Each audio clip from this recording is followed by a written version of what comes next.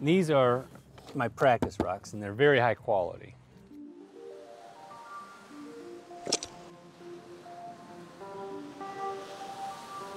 $400 pounds of shot times 5.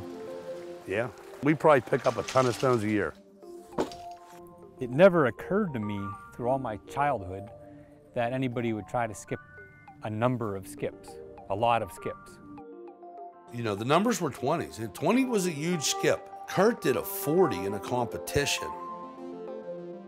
My mention came out in the 50th anniversary golden edition.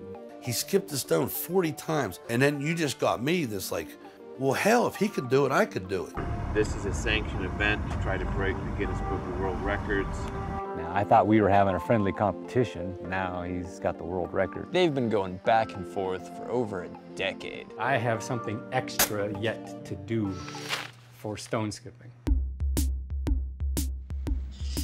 10 national and international skippers will compete, including last year's champion, Max Top Gun Steiner. I have sent a skip into Guinness right now, and they're reviewing it. We may have a new Guinness record holder. Good luck, my friend.